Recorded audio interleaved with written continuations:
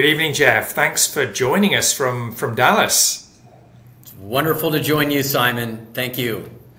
So we're doing these podcasts for Recruitment Transactions, and it's a buying and selling platform for people in our industry, in the recruitment and staffing industry. And you have a lot of experience of building businesses and investing in businesses, and we've known each other a while. And so I'm just so delighted to have you on. And I think if we could maybe start, Jeff, if that's good with you, that the whole Kaye Bassman story. My simple understanding is it's the largest single site search business in the United States. So that's impressive in itself. But can you just walk us through quickly a little bit about Kaye Bassman and its growth and your involvement with that? Sure, I will. But I'd be remiss if I didn't start off by saying we obviously go back a long time. I have such incredible fond memories of all of the time we've spent together. I'm extremely appreciative. And so anyone should know I used you with incredible delivery of phenomenal service in helping us formulate a lot of our plans as it related to scale and growth and whatnot. So it's a privilege to be here. It's a privilege to be here. So I started very fast. 1989, straight out of college, I started an office that was called Management Recruiters of Plano. So we were an MRI office. That's important because I understood what it was like to be a franchisee, a recruiter working in a franchisee's office. I was a young kid right out of college. I decided there was no way that I was going to be able to compete with all these senior individuals, the people that look like me now. And so my way of differentiating myself was an approach that we call to this day market mastery, really being a specialist and an expert within a niche. And that's exactly what I did. I took on a tiny little micro niche. I was very fortunate to be one of the top producers in the whole network at a very early age, began scaling and growing a team. That team's still here with us to this day, 35 years later.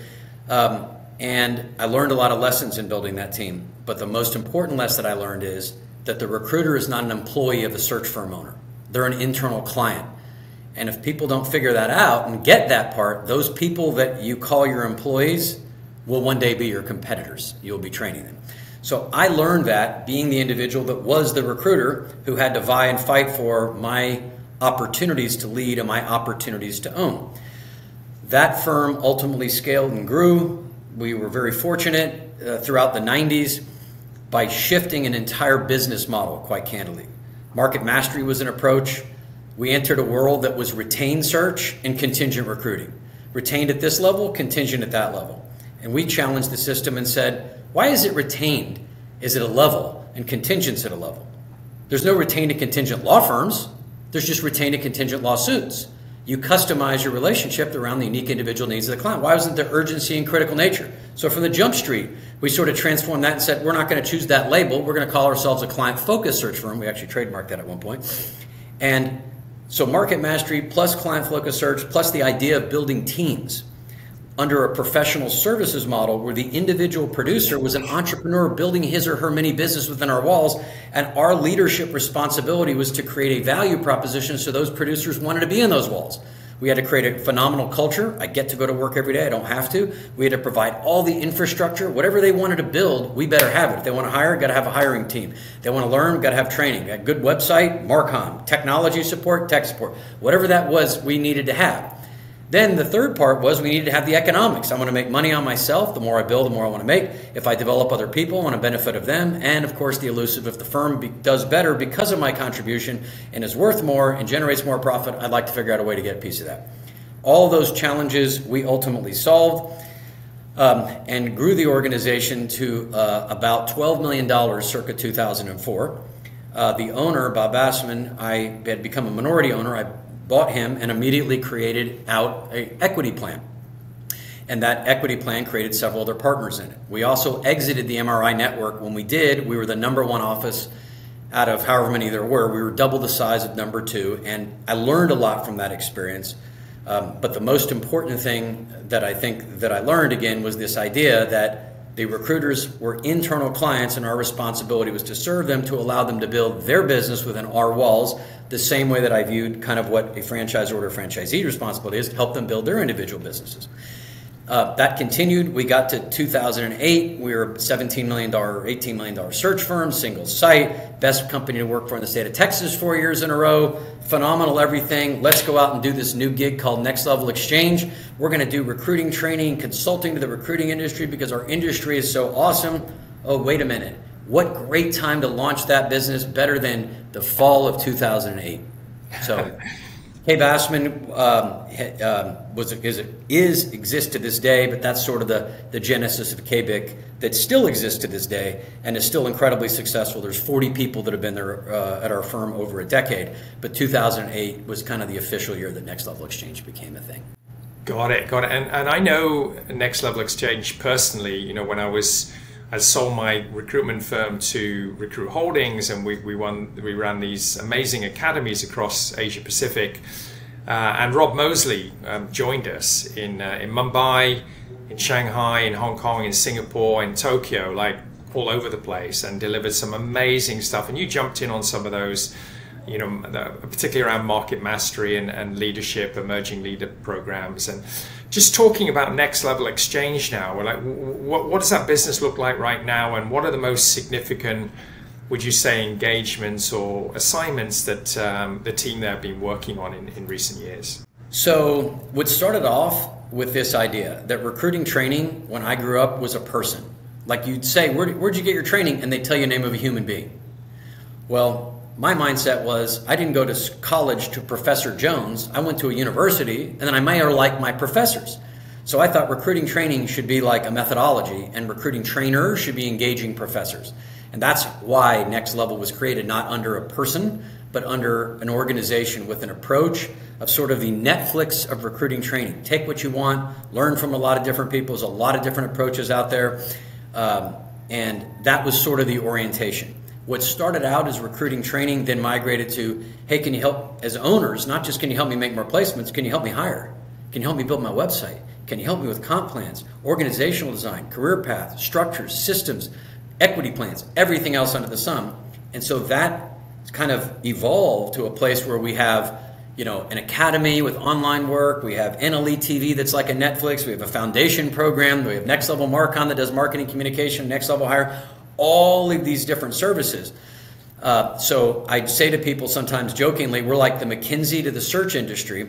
If McKinsey was owned by Procter & Gamble and all McKinsey did was consult in consumer products, that would be like Kaye Bassman to Next Level Exchange. Now, to be clear, Kaye Bassman is no P&G and McKinsey, or Next Level Exchange is no McKinsey. But relative to our search industry, I would say it actually is very similar to that, considering the typical size of most search firms that are out there. So Next Level continues to this day, but it actually really has become an organization that we get access to the industry. We learn the players, we get to know them, we work with the firms, and as a result of that experience, that allows us to better understand what firms we could talk to about the possibility of joining our other network, Sanford Rose Associates, or potentially becoming an acquisition organization in our Starfish Partners. So it still exists, it's still a vibrant organization, but I'd be remiss if I didn't say it's become less focused on the training and consulting on a one-off a la carte basis and more focused on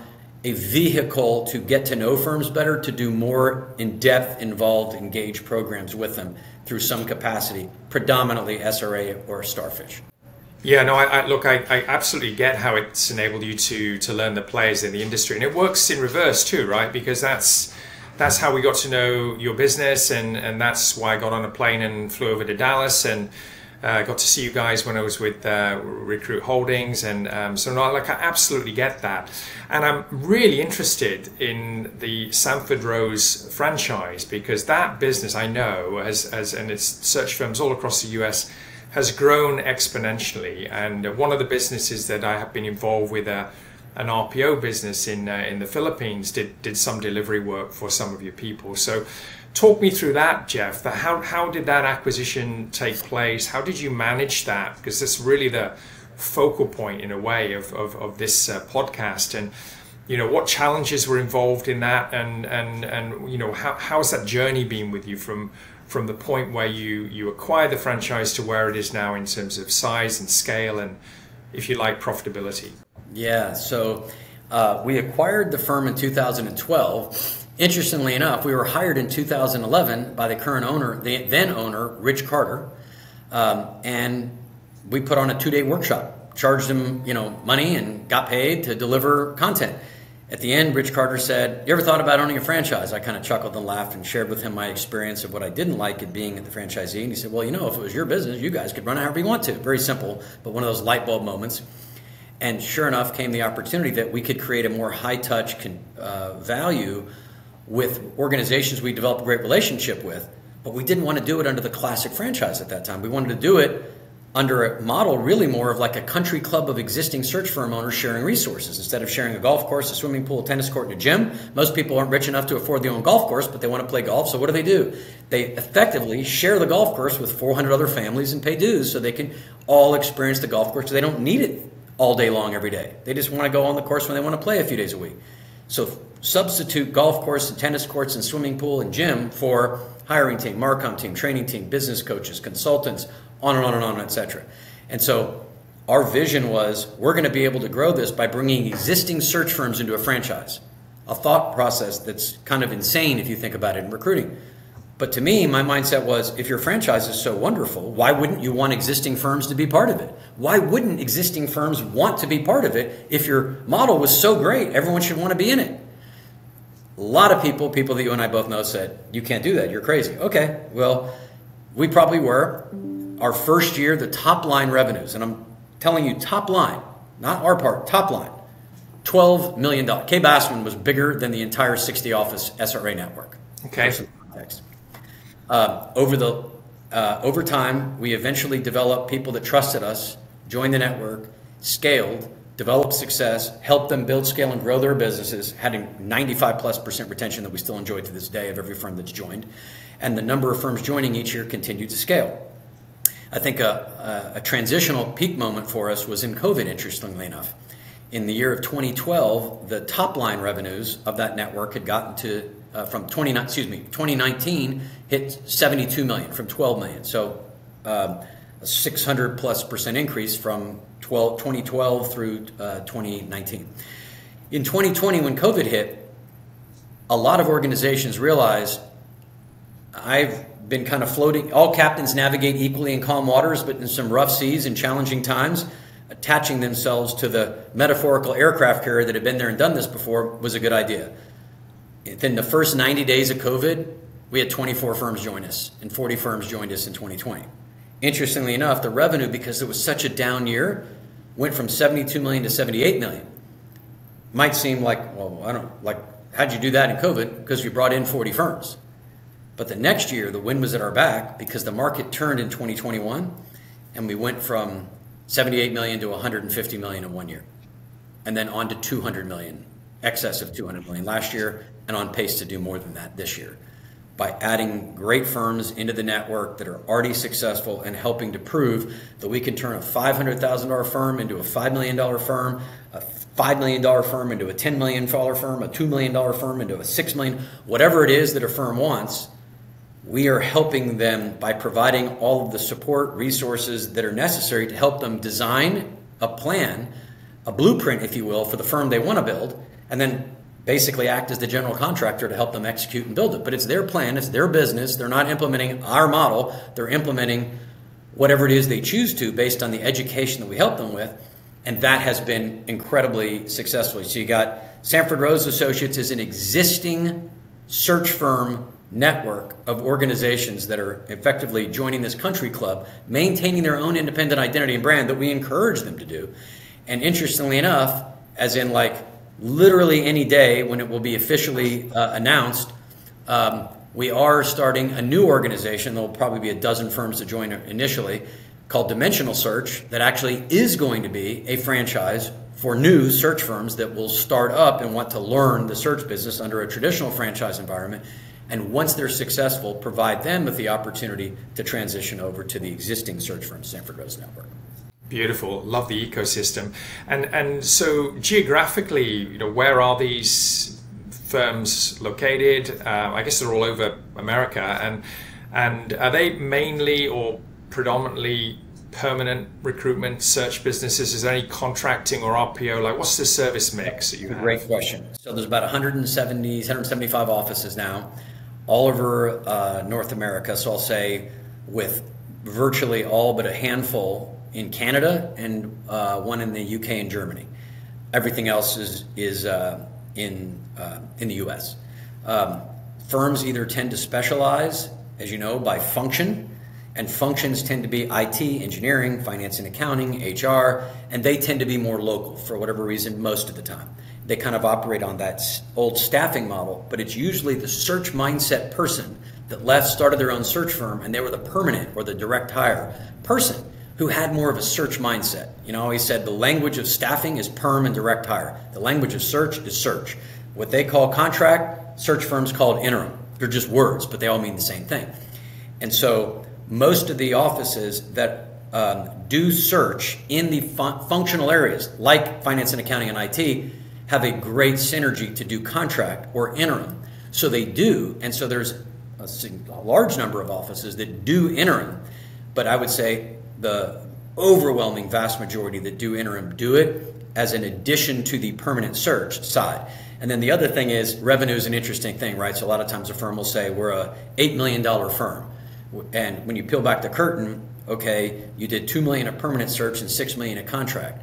Well, the $6 million of contract, if you took the bill rate minus the pay rate minus the burden, it's less than the $2 million direct hire. So it's not really an $8 million firm. It's a $2 million firm with $1.5 million of contract. So it's really a $3.5 million firm. I see. Right? If so, to normalize revenue, you have to take contract and migrate it to a permanent comparison and then compare those side by side. It's a very different equation when you have a $200 million staffing firm might look like a $40 million permanent search firm. So if you want to compare EBITDA or things along those lines, you have to compare. That said, there are firms, probably 75% of the offices specialize in industry. And when you talk about industry, you're talking life sciences, construction, banking, like on and on, any industry.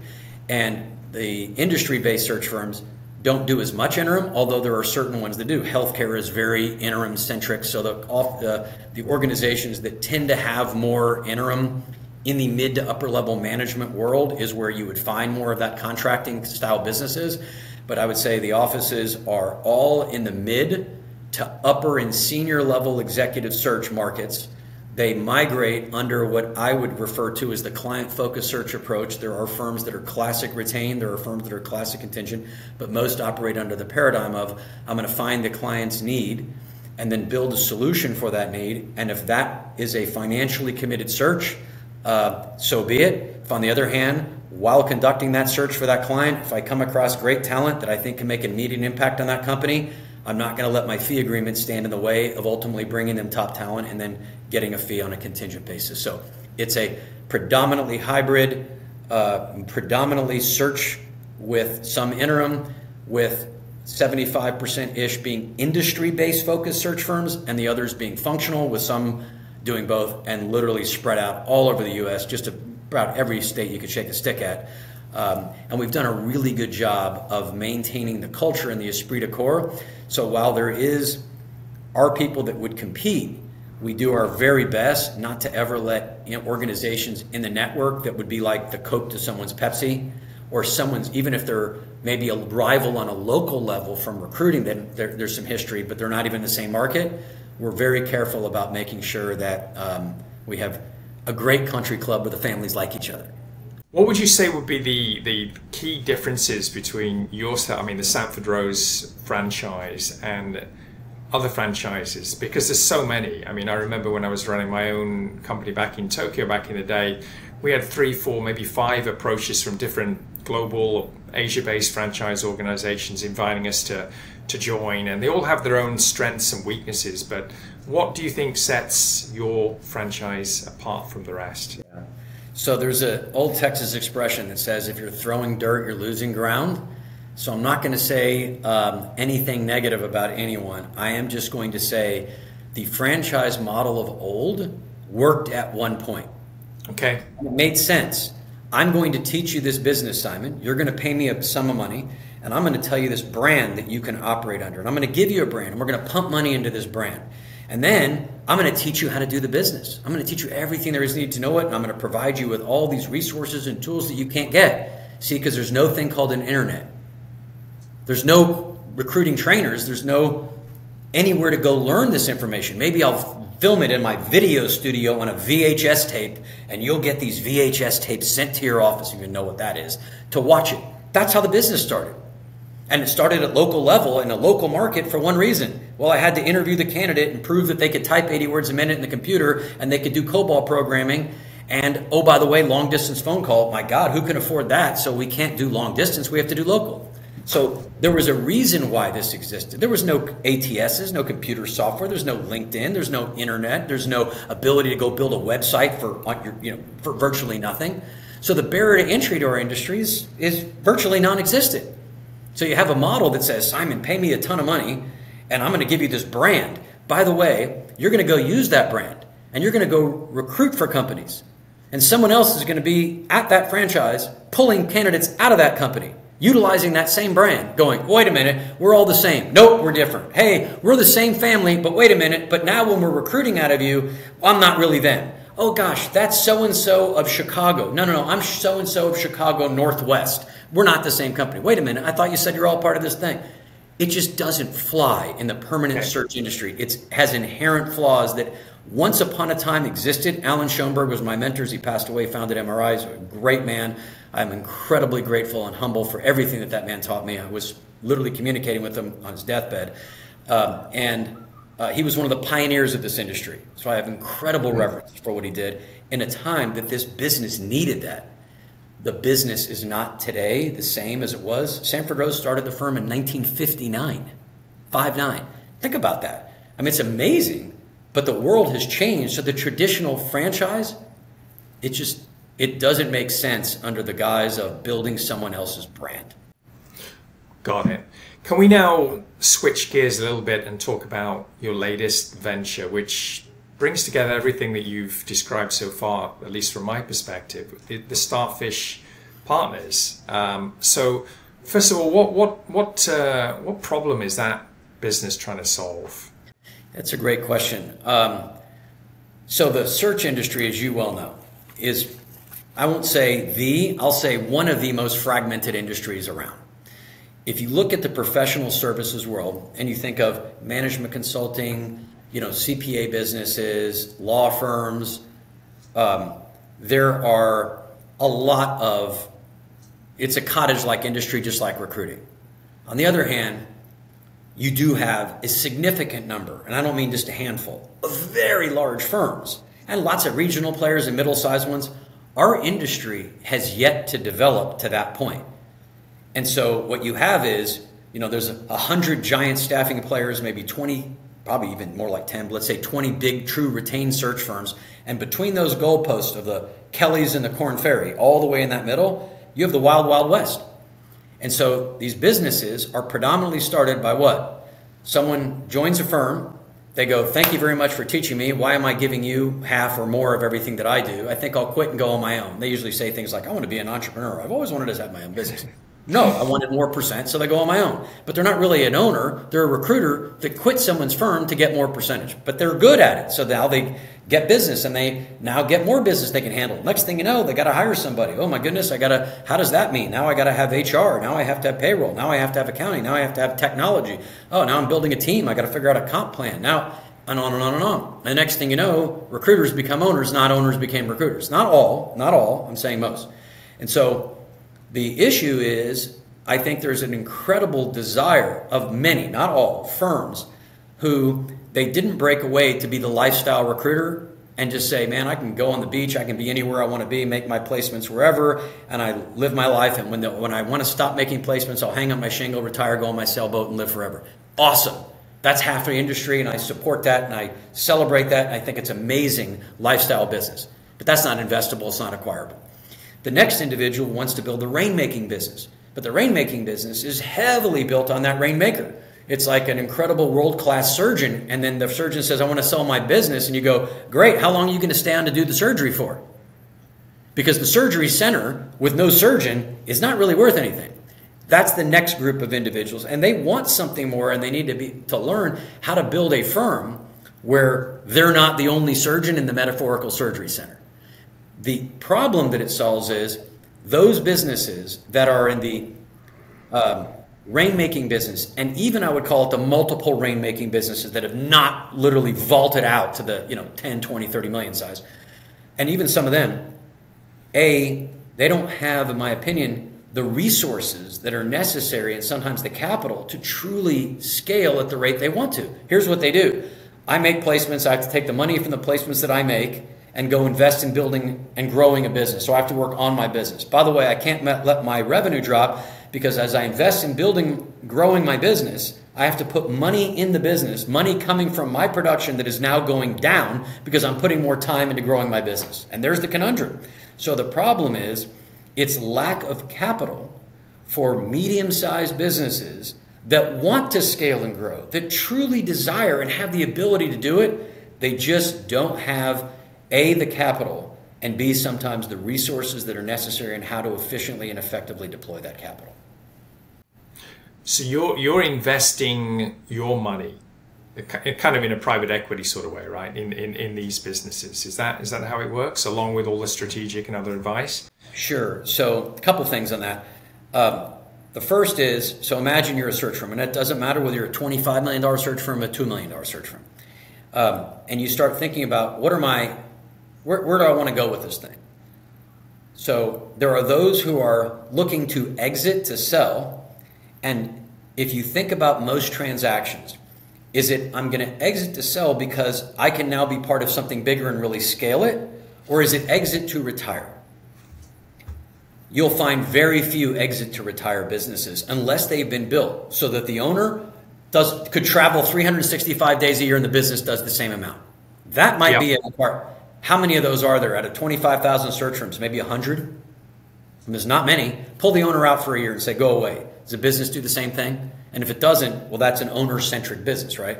So most are actually, I've got the business to this level, but how do I take it to the next level? How do I get from 2 million to 8 million? Or how do I get from 5 million to 10 million or 1 million to 7 million, whatever the number is? And you can't spend 1%, so maybe owning X 2% of something that's bigger is better than owning 100% of my firm that may not ultimately be monetizable and scalable. So I think a lot of individuals view our organization as one that can provide the kerosene on the fire, the roadmap on how to scale and build it, and the team to help them implement that. And ownership is collective by everybody. So there's only one class of stock everybody owns. You own one of the companies that we've acquired, or you're a corporate person. It's everybody owns the same kind of stock. The second thing that's a little bit different in our model, I'd say not a little bit different, I'd say it's a lot different, is so we can act like a private equity firm to invest in those businesses, bringing those businesses into a organization that owns search firms, all complementary businesses.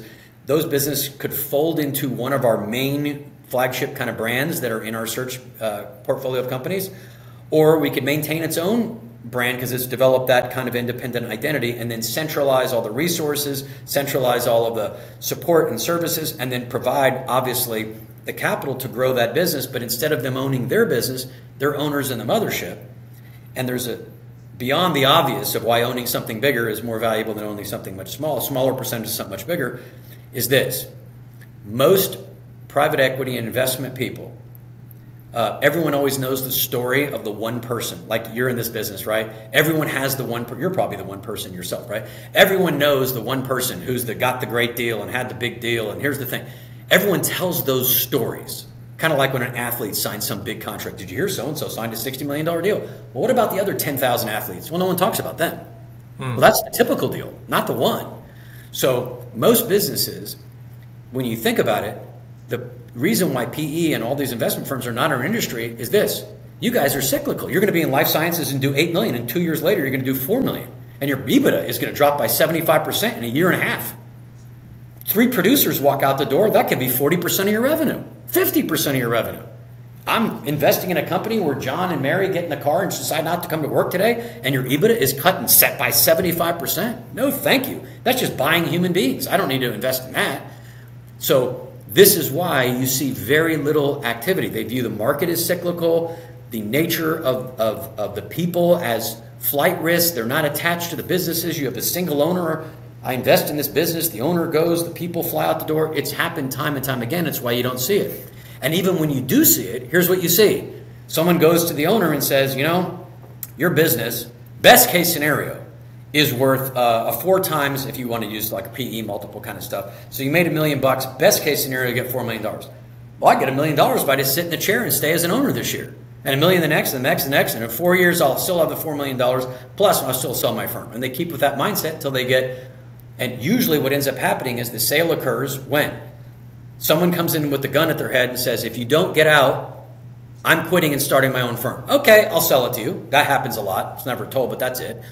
Or someone gets to a certain point where they get old enough and they're like, okay, I think I'm going to sell it to the people there. They hand them the keys, give me some money over the next however years. And that is 99% of every business that is sold in the search industry for the reasons that I articulated.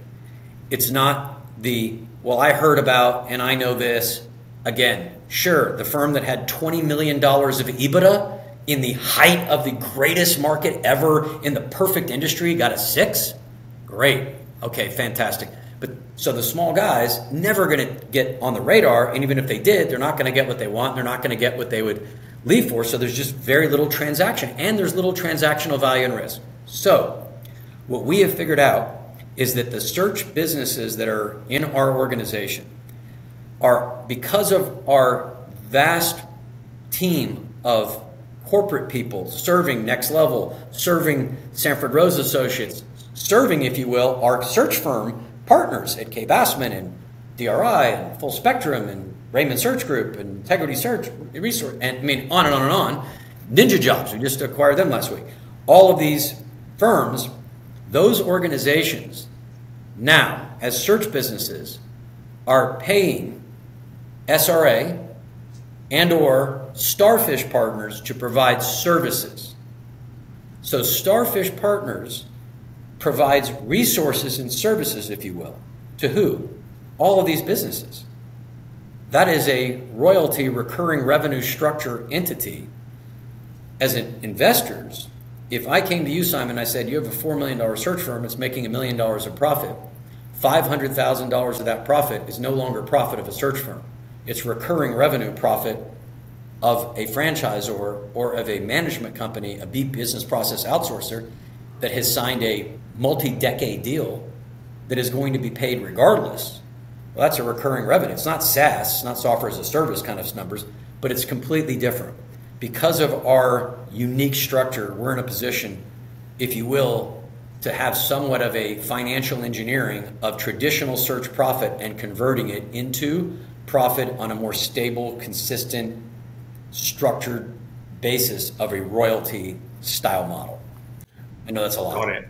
And for the businesses that you acquire and become part of Starfish Partners, so what's in it for them? It's kind of a stock for stock trade, and there's dividends. They share in the dividends of the overall business, and there may be an event at some point in the future, and they will have a kind of a share in that. Is that kind of what is the sell essentially to them? It could be. So to date, the answer is yes.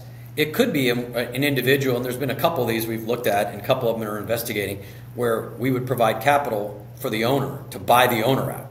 Yeah. Giving the future producers the ability to acquire a good chunk of that organization, but instead of acquiring a chunk of the organization, actually giving them an ability to acquire a chunk of Starfish Partners, like what the owner would have gotten, and effectively what it would look like is a loan to the producers to buy the owner out. The loan ultimately is paid back, and those producers ultimately become the equity owners in that business. Vis-a-vis, they become equity owners yeah. And for them, it's the same structure as your answer would be for the typical person.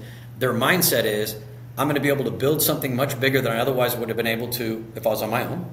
So being part of this mothership will allow me to scale and grow in a way that I otherwise wouldn't, based on the resources and capital. And one day, when a partial or full monetizing event would occur, which I don't believe would ever be a full one, because I believe that in a professional services environment, the people producing the revenue always need to have a share of equity and partnership opportunities from the profitability of that business. But I believe you could certainly have outside investment and outside ownership that is not as long as the key stakeholders and producers still owned a piece of it. And I think it's an ability for those people to see the capacity to have chips taken off the table. And even if it wasn't an event, there's still an internal market of all the other individuals that are producers. They're wanting to buy people's equity, wanting to purchase from each other, if you will. Yeah. So you talked a little earlier about, you know, a typical search owner, he's coming to retirement. What does he do with the business? Does he close it, or does he just take a small annuity from his guys, and they may not be interested in that? But I guess what you're helping to create here is an opportunity which is a win-win for the retiring, the aging owner or owners of those search firms, where they can take money off the table. Their key people, their key producers, don't run off and start their own business. They can inherit that business. They take a loan via your vehicle to pay off the owners over a period of time, or all up front, and they get embedded within the whole Starfish and Sanford Rose platform. So it's kind of like everyone benefits, right? Is that my understanding? Absolutely. So it's probably going to be a seasoned person that's been in this industry a long time, that's wanting to sell and transition to the next level of ownership, people, producers that can take over the firm, and would rather minimize some of the risk by just handing them the keys and saying, give me a percentage of the revenue for a certain time period. But it's also heavily focused on the entrepreneur that still has a long runway ahead of them, that says, I want to build, scale, and grow my business. But this $3 million firm is going to be an $8 million practice a lot faster than it's going to be an $8 million firm. And my overall income from the growing of the practice, the production of the business, the distributions of the equity that I have in Starfish, and the ultimate long-term value of the equity is going to be worth more than my business on itself, going from 2 million to whatever number that I would do, because I don't have the capital to grow at the speed that I otherwise could have. I don't have the resources to deploy that I otherwise could have. And the collective nature of the EBITDA from all of those businesses is obviously substantially higher than, you know, any one of the entities. To give you a very fast example, and someone that you know well, so our partner in all this is Direct Recruiters, and Dan Charney is one of our senior individuals on the board, great close friend, and we've known him for years. So here's the quick story. Literally 10 years ago, last month, Shel Meyerhoff decides that he might want to be open to selling his business to 3 top guys. Those 3 top guys, Dan Charney, Mike Silverstein, Dave Peterson. What can you do to help me with this, Jeff? I really liked him, and I really love the guys. I said, come to Dallas. We'll sit around a table and figure it all out. You'll film some episodes on Next Level Exchange. I sat in the room with them for a day, ultimately worked everything out. We created a plan so that they would ultimately buy him out. He would maintain a teeny bit of equity and some skin in the game, but it all worked great. We worked out what equity portions they would have. They then created a plan that they could implement for other partners. They implemented our exact comp plan, our practice leader plan that we have in Kaye Bassman, and literally implemented everything that we coached them with through Next Level and our team, that's their Next Level SRA team. They were under $4 million as a search firm 10 years ago. 10 years later, we acquire and merge, I should say, we merged with them to ultimately form what was Starfish Partners. That business last year was $24 million in search and another $6 million in contract.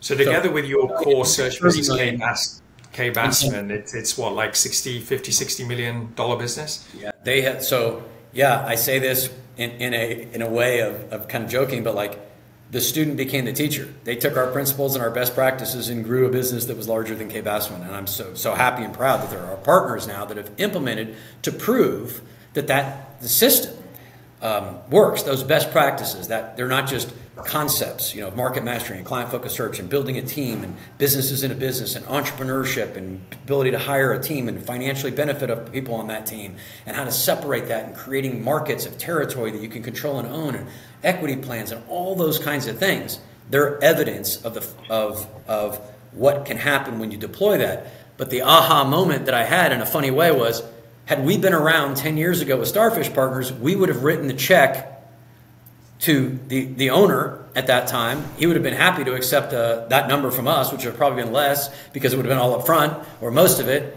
And ultimately, we would have acquired that firm that was $4 million then, and they'd be $30 million part of Starfish. I say that with love for Dan and Mike and Norman, all the great, amazing, Sheree, the people that are now, I'm happy to bless all my partners. Jeff, and thank you. I mean, you made the connection for me for Dan, and it was an interesting reach out for me. And I recall having discussions with you and with Dan, and one-on-one with both of you. And John Tucker was involved as well with Nick and others. And I'm really keen to understand the post-merger integration journey. We talked a lot about what does good look like for Dan and for the DRI guys, for you guys. How can you retain the unique characteristics of your respective businesses? How can you amplify and support and synergize, and what are the risks? And we had a lot of detailed discussions around that, but how has that journey gone? What are the key learnings that you would take from that you would apply perhaps to another merger if you want that scale? Wow. If there was a textbook for like what does a perfect post-merger integration look like, I honestly believe we would be a case study in what perfection would look like. It has been better than we have dreamed. Our organizations have been able to maintain our own independent cultural identities, doing what we did before, yet at the same time come together when it benefits everyone to share through collaborative, networking groups, cultural activities. Dan has become intimately involved as a senior advisor and coach for SRA offices and Next Level. He's been so well received in helping a lot of those offices scale and grow. The people that were doing Marcom, marketing communications at DRI are now doing it as part of Next Level Exchange. It's just been an incredible experience. I always thought, Allegis owns Major Lindsay Africa, this retained legal search firm, and they also own Aerotech. Okay, like where's that one? And how do they do that? Well, it is obviously a holding company, owns different businesses. So you can on paper see that's like Starfish to those different businesses. Except in our case, they're very similar businesses. They're not that stark of a difference. So what would it be like? And it honestly couldn't be better. It's what actually served as the framework for us to realize, wow, we need to hire and develop people and acquire firms that are culturally great fits with our organization. And that has actually become the leader for the M&A, not the, a lot of firms it's, let's look at the financials and now let's go deal with the culture. Ours has actually now become the opposite. Let's look at the investable businesses by the leaders that are there. Are those people the people you'd want to invest in? If they are not, regardless of, I don't care what the P&L says, not an interest. If the P&L isn't great, but the leaders you believe in, those become investable people. So the organizations that we've acquired since then that have become new members of our family have all been individuals that have just bolted on as if it was another practice at one of those companies. In some cases, with one guy named Drew Wyatt, he was a nurse management recruiter. It was more logical for him to just become part of Kaye Bassman because we have great history and experience within the healthcare space. So he joined as a partner in the company. And let's say with Drew Fearson, two Drews, Ninja Jobs that was just last week, who was in the cybersecurity space, he's developed a solid brand around a space that we're not in. So it makes more sense to continue that brand, utilize our resource to help build, scale, and grow that business much more significantly. But with in this particular case, the two Drews had in common, as does literally every other person we've acquired, is they were culturally aligned with us and fit within the way of being and the kind of people that we are. So the DRI thing, short answer, you were incredibly insightful with phenomenal wisdom on that side of things. And if there's anything that we did right, it was our ability to ensure that we communicated openly, authentically, collaboratively, and regularly, and we did. And to date, we have literally had, zero issues. So happy to hear that, Jeff. That's amazing, because you and I both know most recruiting M&As, they don't work. You take the brand, you take some of the people, you take the clients, you take the PSLs, you take the database, and most of the key producers leave over a period of time. I think it's exceptional to hear the sort of story that you're telling. We could talk for hours. It's always so fascinating talking to you. I always learn from our conversations. But it's late in your evening in Dallas, and I have one final question, and it's envisioning, like, where do you want to take this whole thing, Jeff? Everything that you and your partners have created, with Kaye Bassman, with Next Level, with Sanford Rose, and now with Starfish Partners. It's also symbiotic. It seems to be a journey which is evolving and scaling and growing, but there's going to come an end at some point. Like, what do you envisage as the possible or probable outcomes for this whole thing? It's a great question. So I'll tell you, I always believe that, there's, the next level is, here's your potential, here's your current achievement. How do you close the gap between your current achievement and your potential? When you close that gap, a new gap opens up, your new potential. And we all have those times where we feel, I know what I know to get us where we need to be, but I know in order to get where we can be, it's going to require something else. And that is always exciting to me, because it means we're perpetually learning and growing. And we have to have the confidence to know what we're good at and the wisdom to understand when it's time to outsource. So I always tell people, all you're doing is outsourcing when you look at Next Level, or outsourcing when you look at becoming part of the SRA network. You're running your own ship. You're outsourcing to other people to execute upon those things. The same is true for me with that team, outsourcing. So the answer to your question is, that is so many different options of what it can be. I know that the hard and fast rule is simple. The people at the organization have to be better off because of whatever event there is. I didn't spend 35 years of my entire professional life to go get a paycheck or go get a cash out and a big number. I'm not wired that way. I'm not interested. I'm not even the majority owner of the business, so I couldn't do it today if I wanted to, which I never would. So for me, it's about what is going to allow that business to grow beyond what I could do. How can it become something that it never would have been had it not been but for that transaction? That's the criteria that it needs to be. Now, there's so many possibilities, right? Well, does that mean you're going to merge with another company? Does it mean you're going to get a private equity company behind you? Does it mean you're going to be public? Does it mean this? How are you going to structure it? What does that financial engineering look like? What EBITDA do you need to get to that level? There's a million of these questions.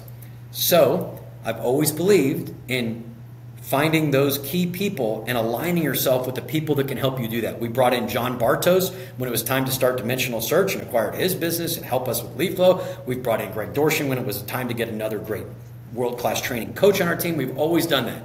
An individual, so this is hot off the press, it's actually going to be announced the next few days, so you'll be the first to hear, by the name of Adam Zoya, Z-O-I-A. Adam is a super smart, bright, wonderful, good human being. He is runs a search firm called GlowCap that he's not even been active in for the last 5 years. And it's a $15 million search firm specializing in the investment space. That firm will maintain its own separation. Perhaps there'll be something, we'll talk about it one day, but for right now, we really just brought in Adam, who's going to be our Chief Development Officer, to help answer that question.